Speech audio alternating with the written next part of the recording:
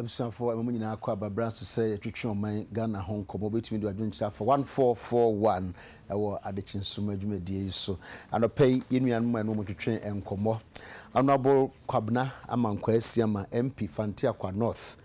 Honorable Vincent Opon Samoa MP Doma West. Honorable Sansu Deputy Minister Youth and Sports Penning for Makwabo. Fioboko dear. Constituency. Aha. Vincent, you see now or Holbein? The only university within university. University of Casford. Oh. Mudi tumu hokwa. Casford. Mudi tumu ho. The only university within it. We are back me so. Casford. I don't know where Ugabwa. From ATL, Marina. Marina. It's never come awesome. I'm not bomb question. I say Ghana I see a National Sanitation Day.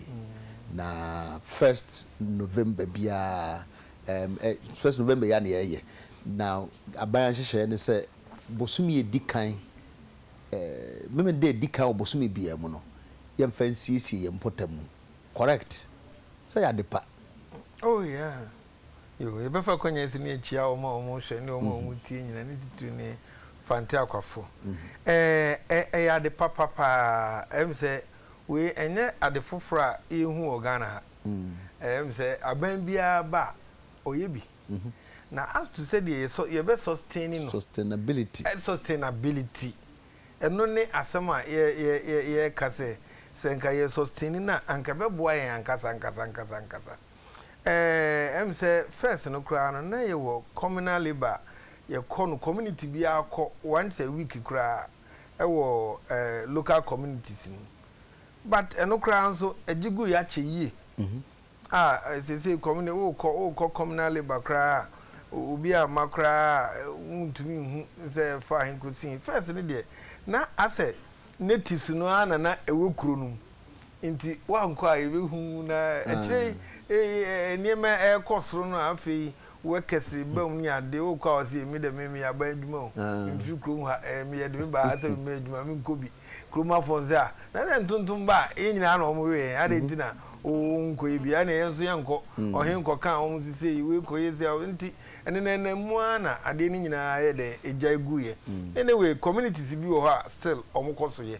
every week bi ada omo nko afu mu no omo ede ye oman adwuma na nya ye kan se so aban die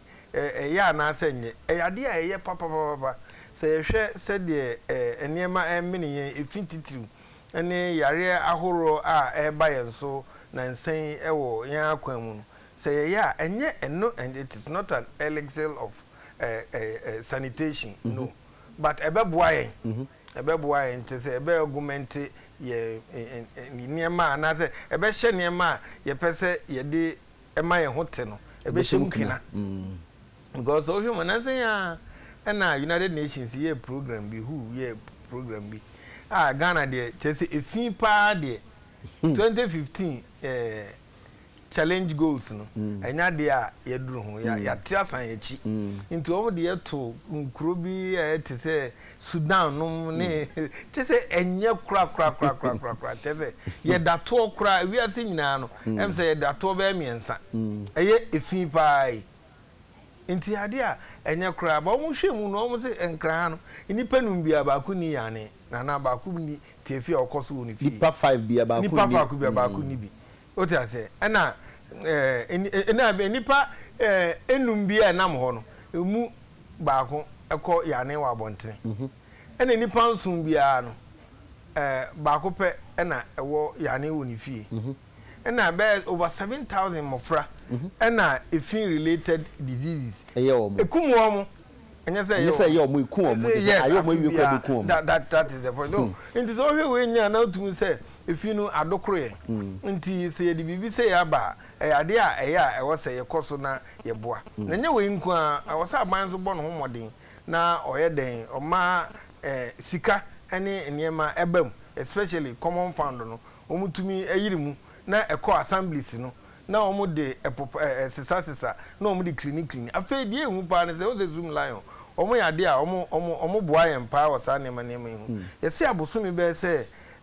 duba kuni aban ma o mu sika edi tua workers ne ka na zoom lion no akọ hwe sika etua mu abosom miensa south as enti dia aka ne de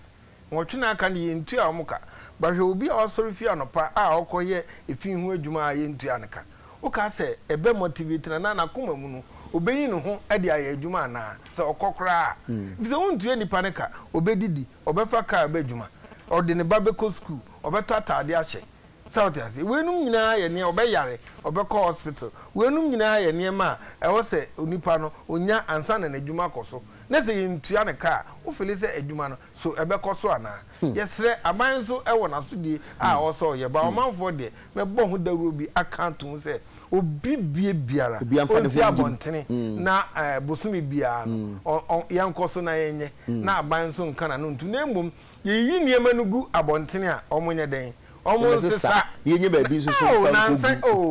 honorable President empomtamu ehu siesie aban de aba de aban betimi aya ne se obetake initiative no yenso so ye de se yebedi akire sometimes we be intention no be but we na fe akoye basa nti den e be ya betimi am ya sustain at the end because I was here to sustain now almost say enka dado drumpa and more 10 o'clock my MBA shops maka bia ensepo abonten most definitely ebinum betie si abonten nti kwa ben we fa so betimi sustain because ye nyina agitum say perfect ya depa yo take me das mebre de kan ma me so me mecha tie for no pay Chike, my main first akwanya we so na me mo minister here de na call sa asoyeno honorable Julius Debra. Yes. Me jiri se oba ye nche ba na ho keka no ekwa ni mu papa me bo na ba so no na yakoso ahye ni nkran se e ma no relax ma no infanto from kra na am so san so ba se ru e wo DC4 okay ne DC4 more country we nyina o man mu nyina assembly bia ono o hwe no da bia maka se onyusu sanitation se ya asesu o mu a ye hwe o madwumadi o madina ye hwe de city bia no o mahweka e wo mahunnie kwan so na enye one major criteria ye de be hwehwe o madwuma because many opinion can say aban no intimi releases kakra mo fama zoom line wa I know say assemblies no generate some IGF any other year I know say during the time I DC4 no DC4 no be ko pa no mutimi DV IGF it me capital projects so IGF no ye bien no internally generated scam one kasa kata ye free central government okay e bi mutimi giska bi to say ufa Accra Metropolitan ne Lekmane those KMB ne most of them metropolitan and municipal assemblies na omutimi giska bebre from IGF you did say say any says can omoji omfa bi emfa support sanitation e wo mu e obi ani misunsan so papa etimi ba emra yetimi akrakra ne ma kakra tiki me did say Ghana ade ba ko pa so a edi nya ne say emra yemfa mra enye adwuma na me did say emra revolution time mekai circle salfa mankwa already no omo ya na sabi omo de force bi ene ne am we go baby but usuro kra say udu circle abatura edi egu ana so be ne ma sabi ahonte and now na ma Ghana ya so indisciplined say wodwene wa onti ase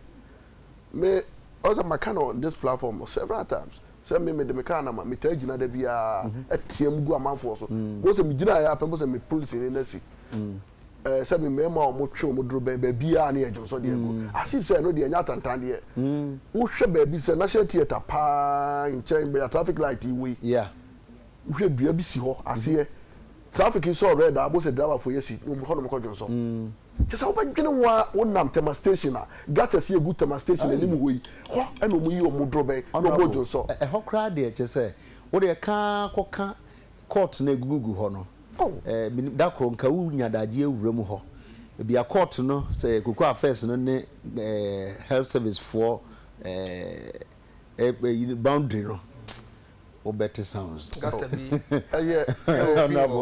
wo na da ho ya re ho sem se me hu se nipa said nipa bang and ye dey be good sabia we yo wodwene wonti a sa na man timi ba so na wodwene ho wonti a so na me gidi say one ye bylaws they say your laws no juma. The enforcement of our bylaws no so critical. Say they say I don't be TTF who dear so ma police for any soldier for Ghana for you soldier for pa. Mo no ma out. Obi to be a good young make as a maybe revolution time and case near man no.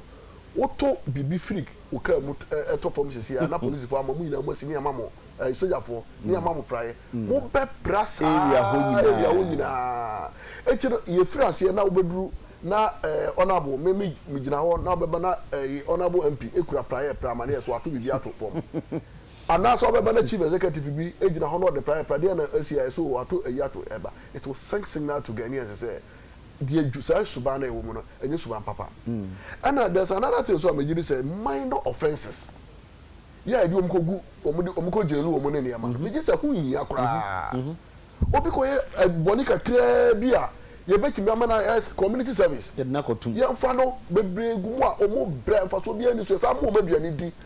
Yeah, Ghana sika no ye say. Yeah, the sand ahwe amanfo. Yema na say minister ya ono so about interior okoto okay bi no say ebi mo hwa say etimi sentence so to community service na yema kwan so mo so betimi aboa me yetimi yi aba say national service for yema bi mo nko abonten utuwura no gu wa pe ho na ani achew na yama okrata nsaman krata na edo ukoko yes ani market betimi mama because ye ka say education but enforcement of our bylaws no emra no so no me gidi say eno so no e ya de ehia pa eti emra me bo the minister abaso no ye hwe se kwanya bi ho emra no ensi ho kwan si ebetima ama national service for and ye goes nkwa be say 22,000 say 22,000 we say ade say omunye goes omunye samanfo no me nipa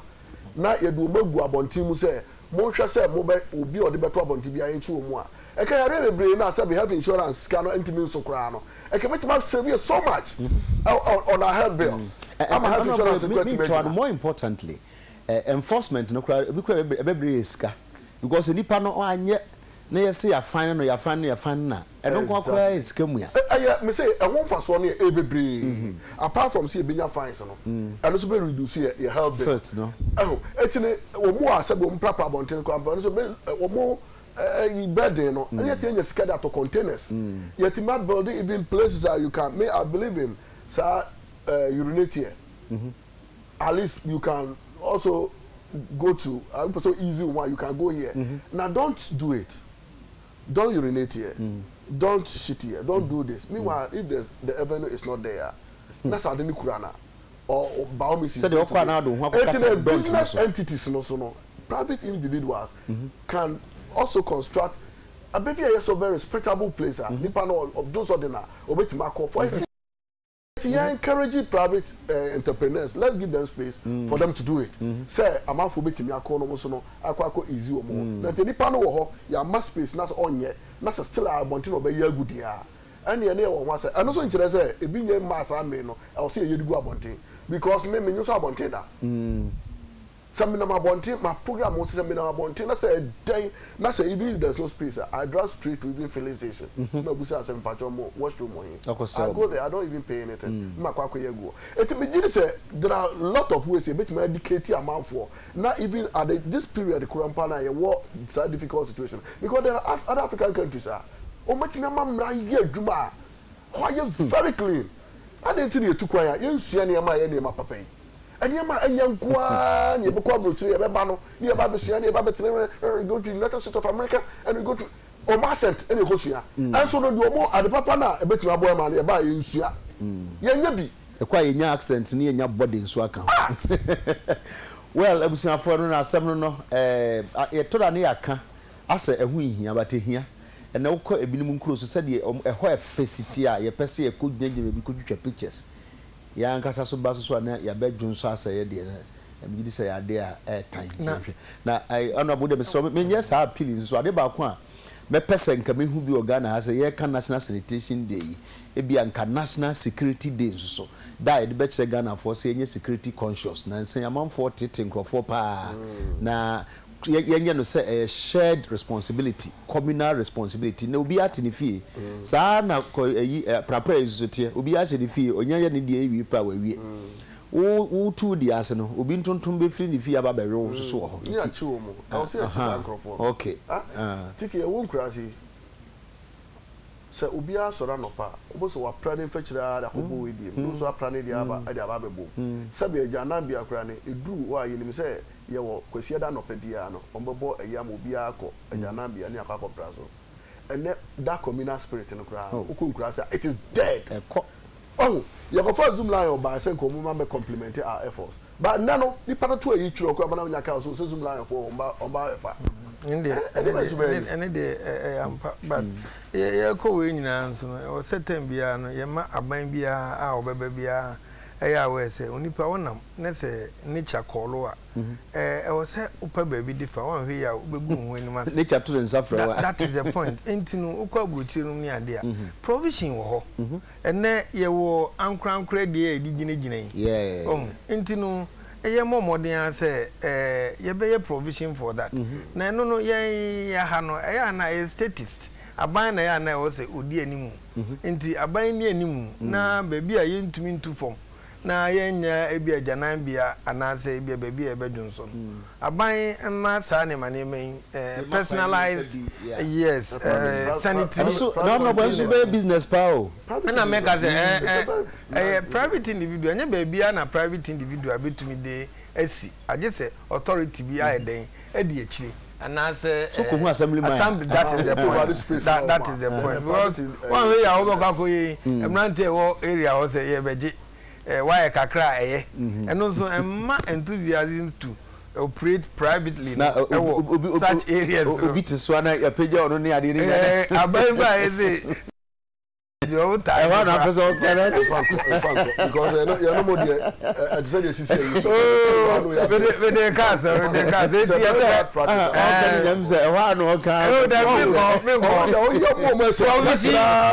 provision of private unit urinal we no cases no yes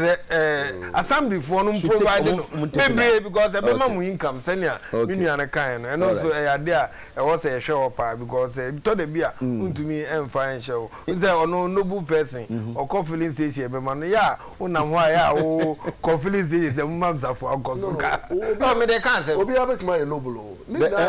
David obi ho ya show ani ma e ma asafo obi ho ma da enye za de no ya ba na be di na and then once again so public places bia na wo say yes emra ne say wo say wonya bi wo ho wo be call bishop yes shop nyina so we need one pokra ni na so na so die eda this assemblies for okay because mo na mo permit even fie kura wo si fie wi na ansa na akwakote na mu no wo say ma another certificate bi ansa na wo tuma ko tele fie ho ye ba hwe sa ne mani na say nipa do say na ba be tele fie ho Ajana bi adodo say and if you say bitima all these things we need to expect. Oh, take me to be a medical title. Yes, we are doing it. Health Institute na e work olebun. Nko we school be 5 years ni. Ye mfa wo. Nso ye hia tankers for. Ye hia tankers for so mo ye adwuma o. The whole Ghana. Ye betumi kura employ o ma me bi aka. Ye say ye mfa ni penti. O mo we school no. Minister of Health and so and I was the largest employer to that effect. Nyina tifio. I don't know how much you tankers for. Nyina tifi. And also anything. Okay. Tike. America be say me decent no we dem ho nim dey pa. Sabi o mo akra na o mo system no mo kura no. O mo kwa adwuma no mo nye. Enuntina yem fa for. O mo kwa o mo nye. Na wa chi o ma wie so no. Na MP afre akra na em wo fa se ntino jai no. Na minister so ajato. Oh, me say that is what goes on. And that policy for what abusa policy for so o mo call road checks na se achi bi fi a obeti be ga course ni firi ba. Ya manyofo ye ka ho. Empanyi ba say enye honorable say enye ni pari na nya gudumu ye frɛ wo mo. Judo omunya minister for ne de no mo na ya akoro mo nche. That's what goes on. Etim na say mra ye gbo mo ha yo. Yes. Na se achi obi a. Say mra no respect obi a. Ye chi na ya nchi no. Me ka say me ka bi ko we bi na for mo chi no. Omo chi na afa no frɛ me honorable uka na dem busa say dey ba into do omo so light mo ho anadwo no. Na me so na when you say light mo ho I didn't tell na adwo ko na nte ye Enti so me the me free police ni no. Enti no so o can or tia say amaka ni si wo. Adekye you not use that light na wo can eche no. Adekye you move. O call ya but the first thing I saw you say fix it. Work on that. Na me free police ni no. It has happened. Enti no so obia start no say oye ni niam asa na. Even driver for no obia de be ya adwuma. Me kwale no be catch police ni say mpacho che driver na fam car ma me. Honorable na what you said na ye trans twetwe nkomo adwuma 4 strike is still e wo ho nti be koso adi sa nkomo na de ya say asem ni bi akwa kopie court say afedi adwuma fo no agya tumu say omo ne aban be hia na matoto niema e de asem na ususu say omo kwa omo nkan betumi ma de atwa but omo still strike no so de omo wom enti no de ye pene nsa nyankan but ye come for say MTN caller tunes MTN entertain your callers with legendary tunes from High Life legend Kodwantwi. Send 26 for Akonoba, 27 for Bomenkomode, or 30 for Minya Ntaban to 1355 to set as your caller tune. When we say Kodwantwi afi ye hwa anyum to form abomode pa no ono ne yi na ye ba celebrating. Send 26 for Akonoba, 27 for Bomenkomo, and then 30 for Minya Ntaban to 1355 to set as your caller tune. MTN everywhere you go. Honorable, my 4 strike still on. And pay so yes, sorry, and Rampo, yes, FPSO embark on strike. Workers on FPSO. Or Makanienti or Mako must say disparities, no, I can't tell you no, any other issues being patcho. No, ma'am, my friend of face. The inter my friend of face, and say, yes, we are gonna near now, we be near. Be motivate to say, Koso, because the old baby, I wouldn't say, Obruni dear. Or your papa channel. So complex, no. When one I entrench it, so complex. I remember figure no be almost say or one be 2,500, 2,500, 2,000 and 3,000. Can it 30 million, 25 million? And so omo counterpass omo no year adwuma kro na no. A omo nye before no. Ebi no mo je 5,000, ebi no mo je $5,000, 10,000. Or say 800% difference. Na musu say. Yes, we bibinia. Just what things some say pa. Now you become so indignant to say. I didn't know before you na be we are saying embrace. Na abrofo de tembia no mo to. Ade.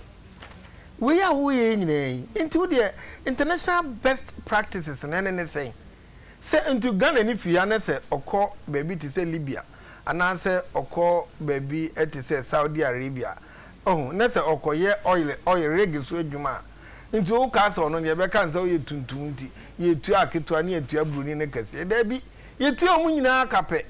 Adenti na wa ukrum, wa country. Risk involved no e wo rig no so e wo Saudi Arabia, e wo Malaysia, e wo Sweden.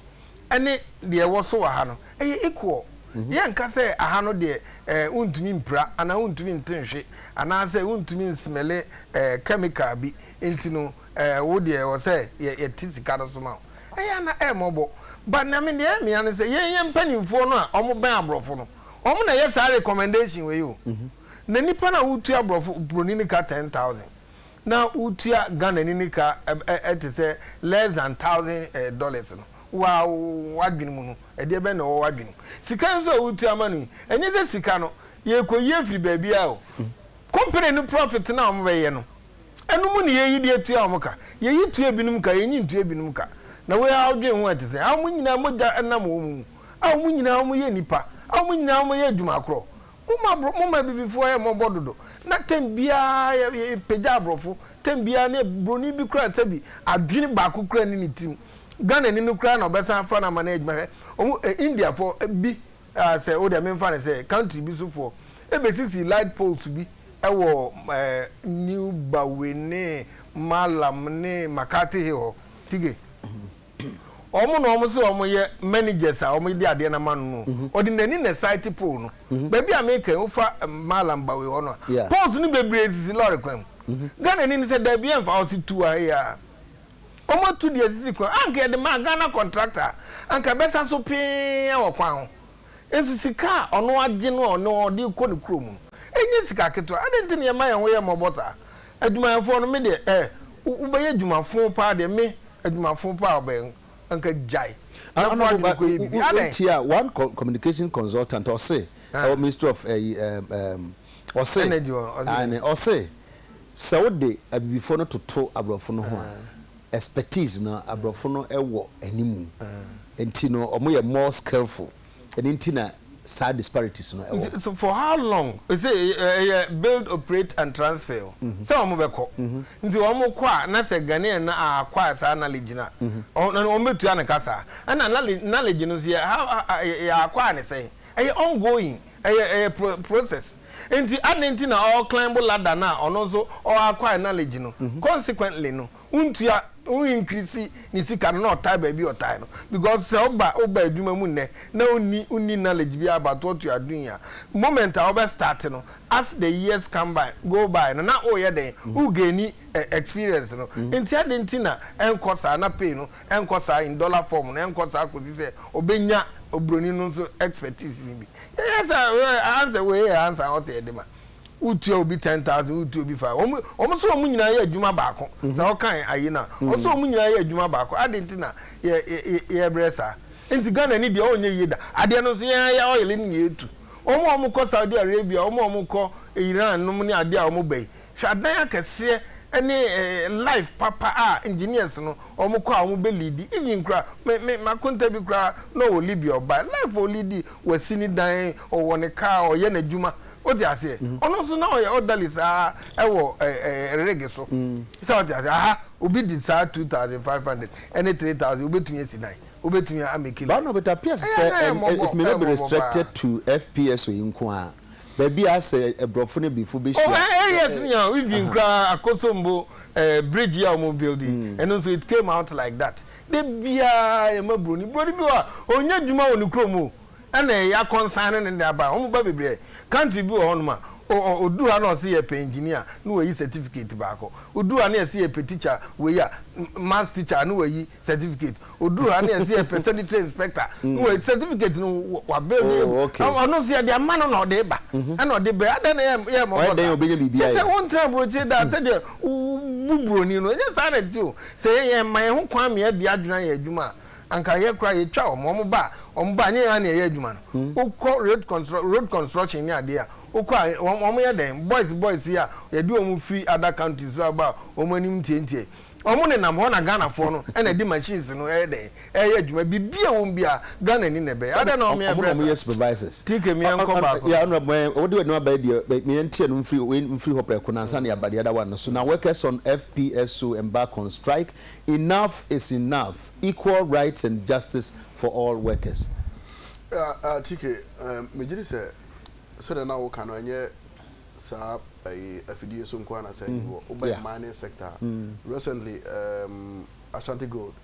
so be binomadi na etimi aboa ma company na etimi agina na so na me kan say mo say at the end of it no mo ko underground omo ye adwuma den pa no yo market ya nketenkete no omo mom ne be yi omadi na afa aka omo a omo tete offices na sabe omo ye supervisory ayi no omo mo ne be omo so na sabe akatua ni na no emudi we ya no to nchen ya oba ye no mukura ya adwuma ma ye e o Ghana sabe nya sa abrofo nko a and now ku hu chief executive bi o te Ghana na hwe akatua bi a oje na hwe ni Paul Tefel da no ye adwuma no na hwe da katua bi de mana onye broni o oye Ghana ni enso hwe akatua because da bia no mo ko no o person mo determine o salary o mo de no ase ye bugu mo de ma wo mo na o from na actual o mo ye adwuma no we don't even take good care of them but honorable is as over the years and yes stage na ye pese ye ko anti ye ko fa Ghana Universal de ben buy a single spine in asenka talk sa position e wasanki kudu institutions no mo ye government almost cemented say omo asebe make say buy a trio ma akatua na de you okay which me aye but ye obi to say Ghana Water Company no money ECG ne you know chief private omo no de omo na determine omo salaries ni ada year because government entry omo ayinika and to corner so we have to look at all these things. You can holistically even Ghana akra no san in mono ase. And I said na me nua panyine okay. We call baby omo akọ yeah omo akọ strike yeah FPO so no me jiri say the volume may not be the same maybe expertise na bi mo de bae no nkofo say bo mu a enuan mo e ka say bi na say bo mu nyina baby pepepe ebi no mo de no wani mu esne bi eti bi na ye wo Ghana fo a say bo mu kura the same expertise no na so market tuye mu no omo discriminate against them and they may have a problem with it. And MC no more can. And no more can. And no the idea because Ghana for any bu ye ho bonfia e woni ema bi ho because nipa kwa pay dwuma no e do bi ko pay people say say wo beje waketu ya say na beje. No asre. O me hwe ne die mu apa so with my 5,000 me pay. So what can 5,000? Near the amount. Or no bruni ko busa no so major $10,000 and £10,000. Was an agreement to us out there. After ko woni die wi o say hey na ya den na aduma ye na ya aduma ba ko na wo je 5,000 na me we dey ko je $10,000 na no woni akwa kobre ye bu ye ho bonfia ye ji sane ma bu wo ho a ye hu broni e fi se broni no wo so so na ye eti no anya se ye ne ma nyina pe eti se de ohu hu no sa na manfo de be yo so it's a question of sense ye hu ntina ye ji hu ni ye ji hu ni o but no bo e bi o awo koi ususu se wo koka nipa ko no fo adwuma nkura be ka se wo ene ye mfa o ana ye o mre mu no say ye local content say fa ni pass e bi a dudu say e wo ha na se Ghana ni bi akọ ana o mu quote ye de ho ato certain level say below this we are not going to pick her meanwhile mra no so kire say e wo say Ghana ni bi agisa because me no kamenya ka Ghana for no mum ni etu mu ka ye in the sense say sika no mo beje no o mu wi ade we invest here enti honorable mesre pa na wo ye minister deputy minister youth and sports hwe ye coach scra ye fa local coach de be ma no foreign coach de be ma no minim so wa hwe sa de no so a over the years ya ni ehun ni o hwe kwasi apia ba ye hwe de ya de the media enti kwasi apia de ya ehun ye enti broni bi ma me ye western yes ni kwasi apia ye so so bi kro ba ma twa hu so de be che no enso no ye de no ba ye be twa bono sa ye players no kura ampo na sabe o me Ghana fo no o mo ba no mo hu se tike ne go na o ya ye ne ni bi ade ma enso no coaches ye do mo be bebre ho mo te be yi bi craft kura no o mo nya hwe Milo ba yo Milo free Ghana ase no yes of course adi no o ba ngopam no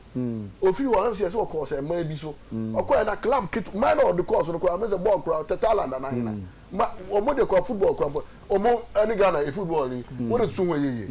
aso ye di to me o be ba o ba je say ano wa ma me $50,000 wa ma mu de amano Kwasi Apia e wo ho kwa so no be ko tu say opewe ana say we he's not better than Kwasi Apia and you know media make we don't even ye ya de kura no ye fa ni de se e fa ma ya de e ti say no so hu ho no sa na obi so hu ye mu ye ho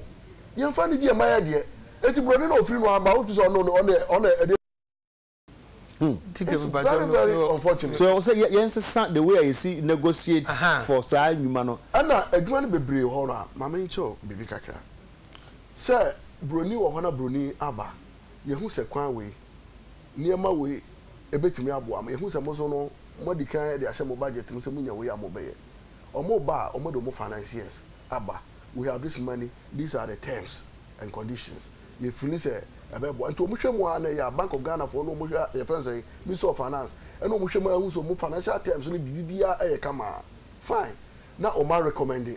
ebeko cabinet na ba parliament na parliament ahwemu a the end of it no my it's an so mo na fund no ndo mo am do mo companies ban to mo terms and everything akopa through parliament o ma hwe no bibia kama ntino ye kwa ye kokoje approval ye no so sourcing because and you say go through the competitive process enu ti no omo ne adwuma na be ma omo ye de ama omo nti omo ba no so no omo do patriot staff any bibia no omo salaries ni other things at the end of it no sika no France afakotu omo awa kese ne ka meska na ko e ka no sa da ho a ye be se atua sa aka no omo the times na ba it has gone through parliament am ya analyze bibia at the end of it no ye nya ade no se bia wo hwe sa overpass ya ye build ya ya Ghana for do say e na omo atimi organize omo sika etimi go through this process no my say so no we want to do the same thing se bia ye hwe ho ye ni sa ko say better to develop no one should be bold mini out here in me na isi aye no won say your business a year adwene bebre but kokodru a see enya see betimi atu anamo kra no is a problem for us tike ba ko so ambassador no be boy school aye ko yen say akuku school papa e be bro yen ama yen ko school papa ko ina gana na ohumbroni so so a yesi yen kasa broni kokko ma chene ya tonum ne ye di nachi nti e be yin na ehumbroni ana waye nyame ma dika no ya na ohia eno no ohia na komo counties bebre ona bo ya na de we na so prekwan na for the American say policy akatia no policy enso kan ho pa so ko ba bi ti se Libya uko ba bi ti se Dubai uko ba bi ti se Saudi Arabia o ti ase ho no uko a na uko ye adwuma e ti se oil adwuma ya natives no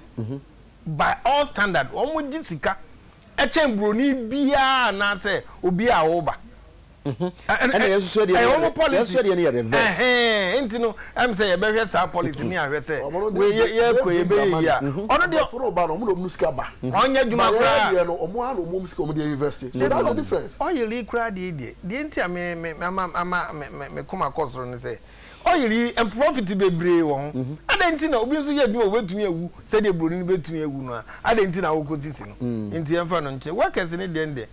tike em say yaka ya bre me de ya bre say yenwie oh ni say aban na pese mrasa nti na omo titi fie no e na omanfo na ye sofa omanfo na ye sofa enne inipa ntumi nko hospital enne akola ntumi nko school ufa kromu a so omabobọ dompim ani na ade no so public schools ni na nko na private schools omo go no omo exams public school you cry ya shada amma omo trained teachers professional teachers a kire omo ade no hwe omo pass rate people teachers people teachers enegu no hwe de omo ye na we nsusa memi blemu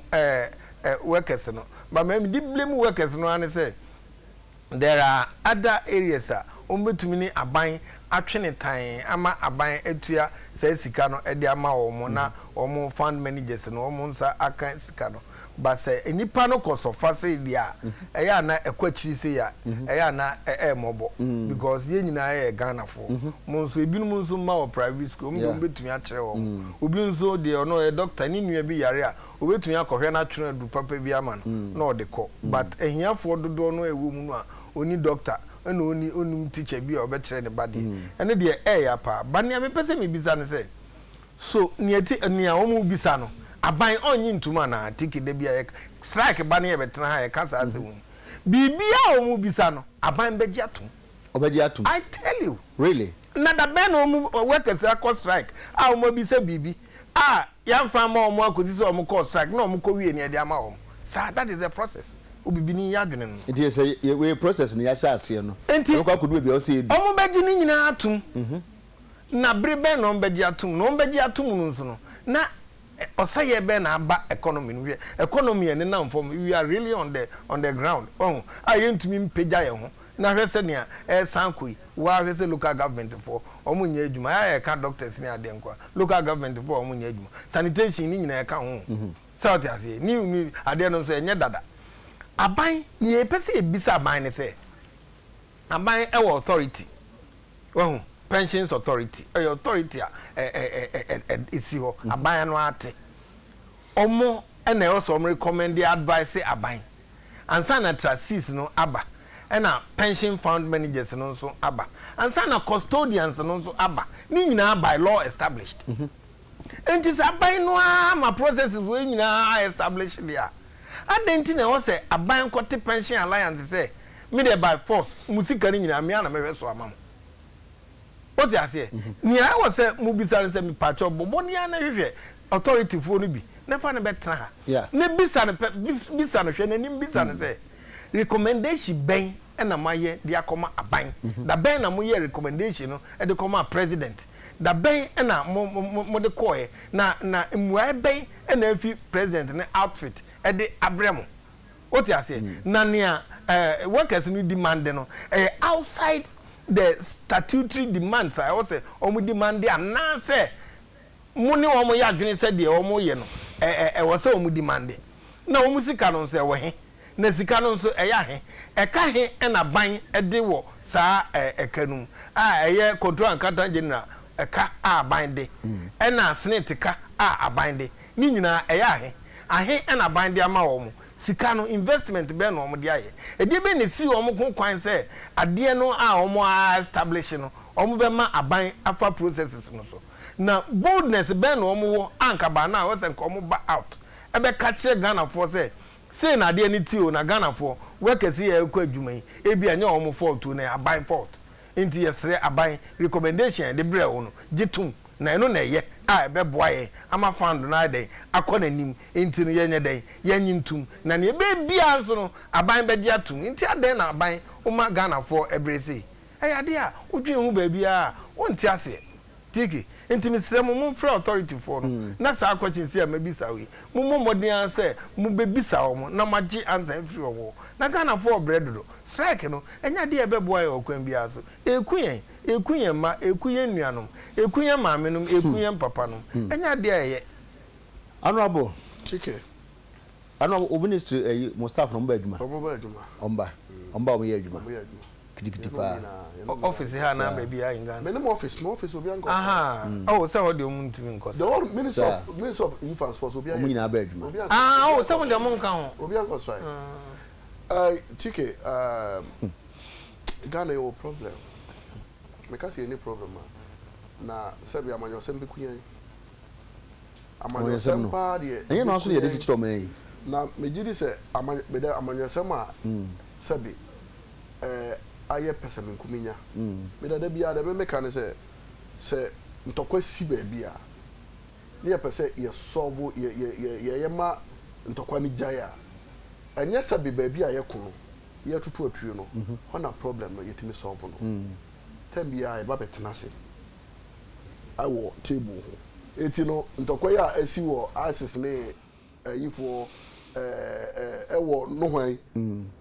nkromofo ejami ebe bia chiri boss yakwa kwetera ba bi boss ne yasi nkonwa ne ya solve no ne ho na chese atuo no ba bia twere bia na akwa atwere ho na me sabi yenu ya no opposition for omoye o mama nyosem wia omoye o mfa bere ya pe ana me ka strike no de if free the next 2 years in the before so oh sir where money me kasa because the other say the sa ka bi mo say but say can the flag better we and the next 2 years you know so it's excellence John Dramani Mahama so obepe say bulletproof and bibia ebetimi aboa na mananya e obetimi dealing with strikes and no akakope because me dem gidi pass e to ba bi e to na apena me ka so strike ne de e be basa because Samia Uku agina wo say almost but Samia Uku mi na omo nka any of these groups they make can say almost support omo pa after the strike strike no omo declare we no say omo nkoso strike no so after omo commentators be omo akobia they support them pa omo nkoso they support you nipa ebre unu ase nipa ebre also support you na there's one a year minua TK but honorable ya didn't na o me ma ade no ni funu ma ho na nkasa o ba so enyi me ba so pa o me hwe eja no funu ma no mum hwe eja no funu ma nya de o fitamu no de o fitamu de so no ojira bi no fitamu yedum na me ba so pa na de ndi ameka me ba so no eno ne say maminika me say mo chief your friend say National House of Chiefs or ma appeal to striking workers so omu nyina no omu san kwa adwuma na omu ne aban no ensi nkonwa na ye hwe be bia betime dia adna me na de ehia me no say omu case ba me gidi say the negotiation no I will say ekoso ye kan no schools nyina no anytime bi asembesi bia ka say enko strike first group of people are omu dia tum no not for ehuru si ya pe na Ghana Medical Association for no mo to aso na ansa no mo maka no o madi that dey number 1 ana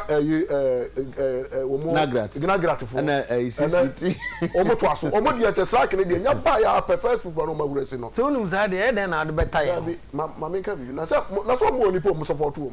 o mo coaches o mo train o ma za no o ma chase part o mo to no binim papa num say adwene ni nya mi so na make o num nyansa mi che o person ya manyosem a amafo be di watem de wo makuma mu na masusu ho no e na mbetena ha meka but they make can say almost say they have genuine problems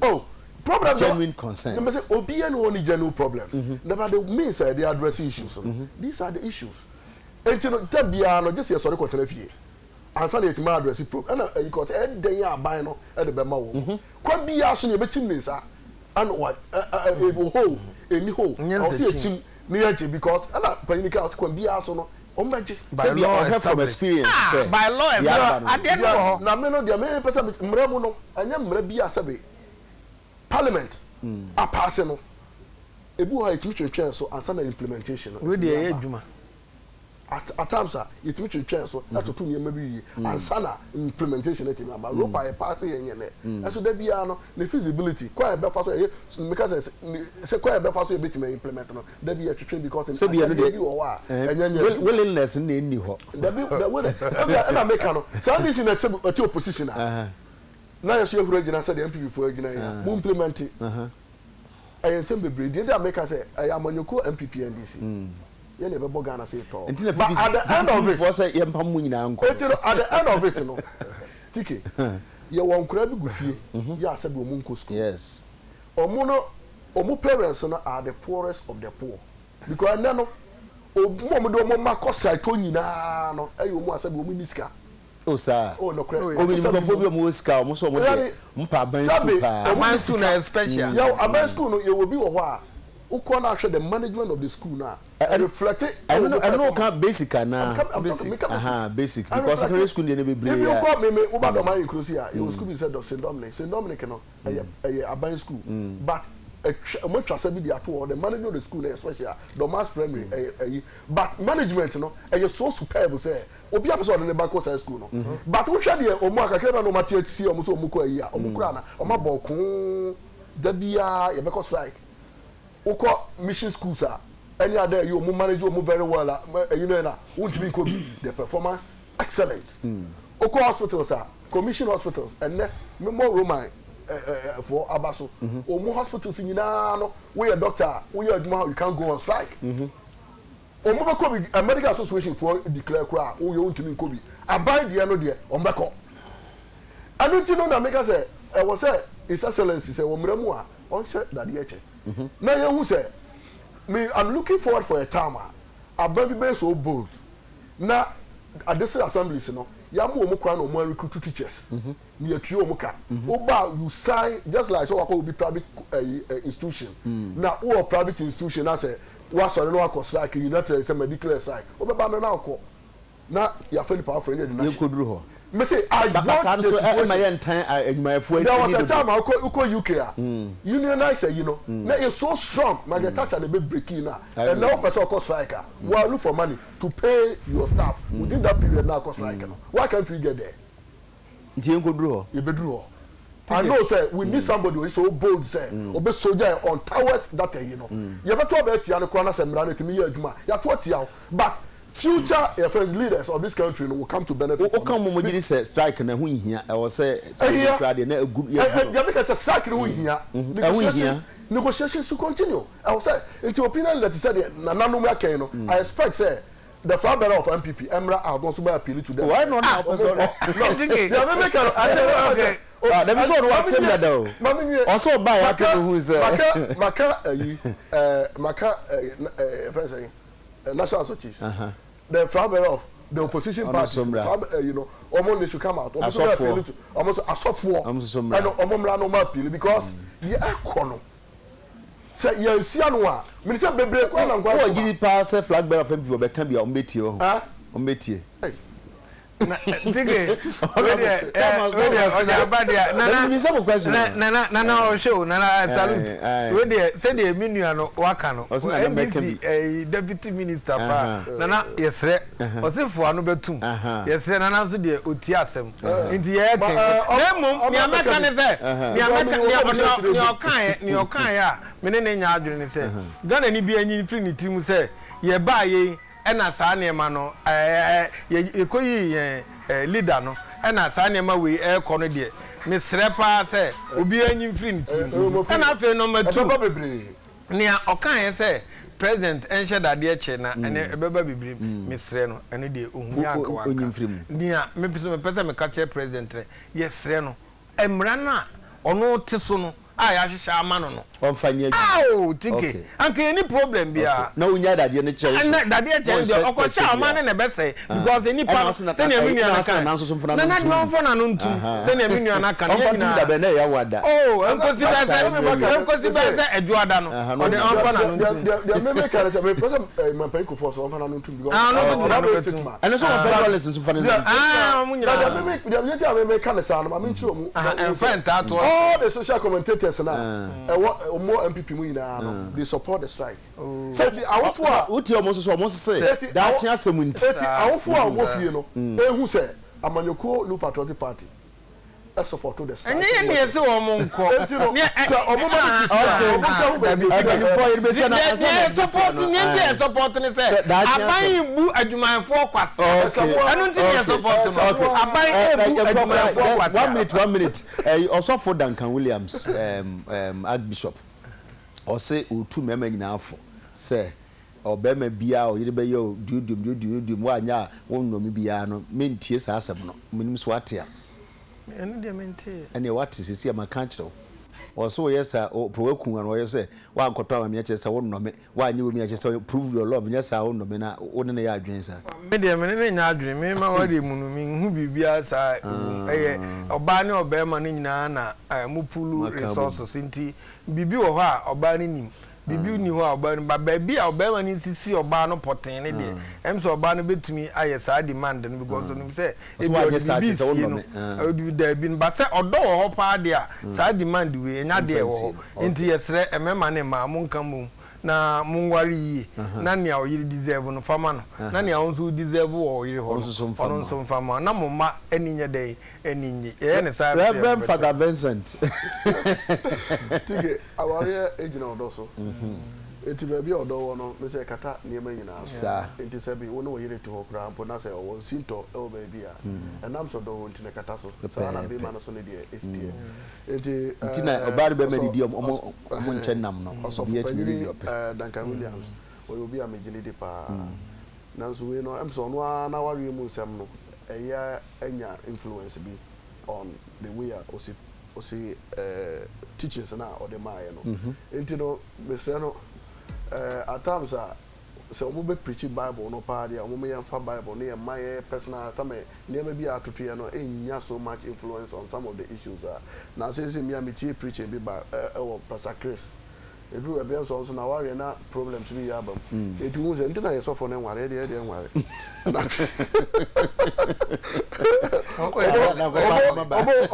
obo wari so je obo di aware se obo se tu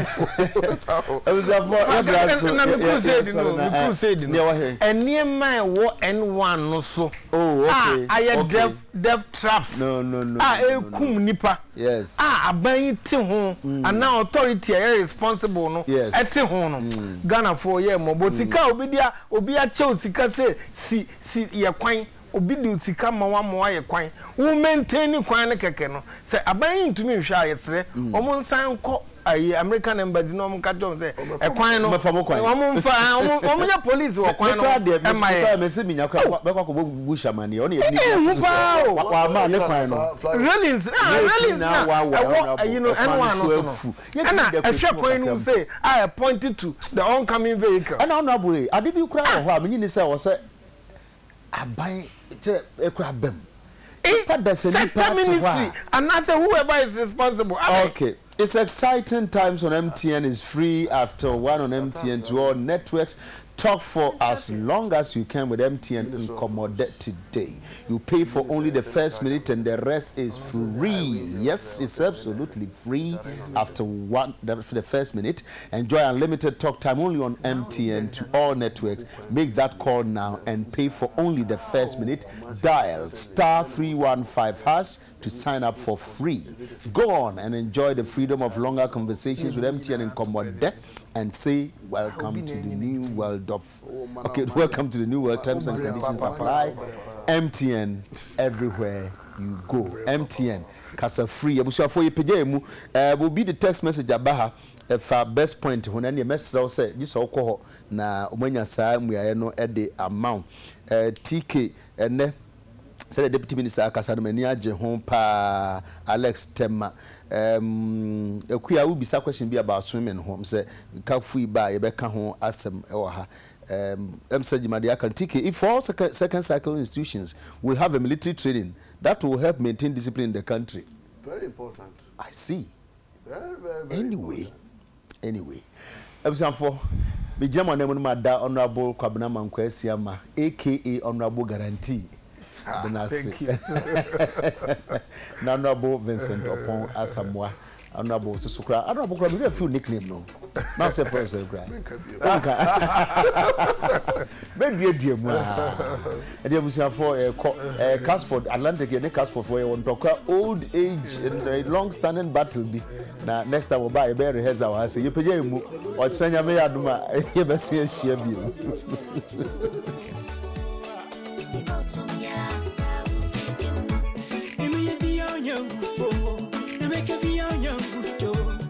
To be on your hoot and not for me with tiny your tongue. Never you be on your hoot, never can be on your hoot. Never to be on your hoot and not for me with tiny.